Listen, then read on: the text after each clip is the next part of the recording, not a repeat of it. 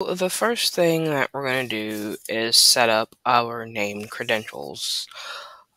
Before we can do that, we have to go to it. So you search for named credentials in the setup box, and then, as you can see, there's named credentials and external credentials. So we're going to create a new external credential because you can't have a new named credential. You can do a new legacy one, but we're not doing legacy one because, as we know with legacy things, it'll eventually become discontinued, and best practices always say that we should be using the newer version because the legacy side will be depreciated and no longer supported in a future release. So, we are going to make a new named credential, but as you can see, you can't make one without having an external credential for your authentication. So first we make an external credential. We're going to name it, weather off, because that's what it is, right? Oof. I love when that happens all the time. Now, for our authentication, we are going to do custom because we are using an API key. And I will show you all how to set that part up. All right. And so as you can see, it's pretty empty here. So in order to set this up, you are going to create a principal. And that's essentially just a parameter where you can store your API key. I'm just going to name this pren API key just so I'm keeping track with everything because it kind of gets a little scoopy doopy. This principal is where the access for the permission set or profile, that's how your users will be able to use this. So if they don't have access to this principal, which is where our API key is going to be stored, then they will not be able to use whatever automation that you have set up where this external services that we're setting up now will be called out to. So we're just going to name this API key. And this API key is what you got when you signed up for Weather API. So I'm just going to go and get that. All right, back with the value, and we're just going to save it.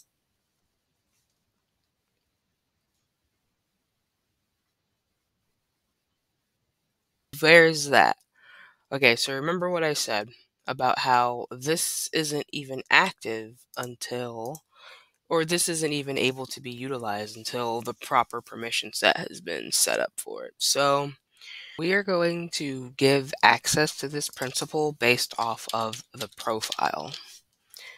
So I'm just going to go to my profiles. And you can actually get to it from right here. So if you notice, you can go and add external credential principal access. So you go and you hit, you want to edit it, and when you edit it, it opens up in classic view. So just, simple pick list update type thing. Just kind of drag and drop it over to get access to it. All right, and then you're done. And now you can see that it's been added. But this is the wonky, older, weird layout from days of yesteryear, before my time. So we're going to go back over to our external. Okay, so we're going to go on back to our named credentials.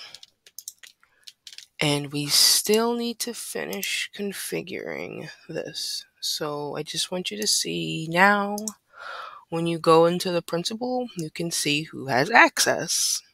Pretty neat. So now, how do we send, like, what's the connecting key, right? Is going to be in the header. This is important because this header is essentially what will be appended to your endpoint, right? So we are using an API key here. So that key credential is going to be sent over to allow access into the weather API system. We have to name this based off of what their system takes. You'll see on the weather API website where it shows you the key parameter. And that is what, like, that's, you want to keep that like style. So that's why it's lowercase, right? And so this value is going to be the formula for where the key is being stored in this named credential in the parameter. The header is like, it takes a very particular format, right? And you can see more about that format through the documentation. But essentially, this is required because it's saying, hey, you're going to go to the credential. I can't spell today. You're going to go to the credential. Right. And then what credential are we going to, right? Where is this being stored? It's being stored in the weather auth, right?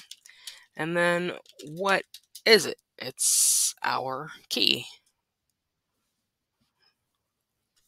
Weather auth dot.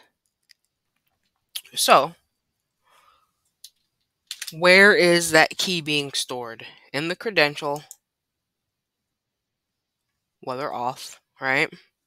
This is our principal where we go get it from. So in weather auth, it's saying, hey, get this API key.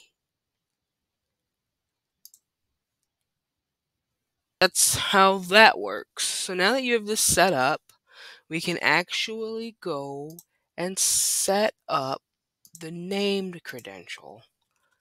This is essentially where we're logging into. So we're just going to name it Weather API because that's what it is.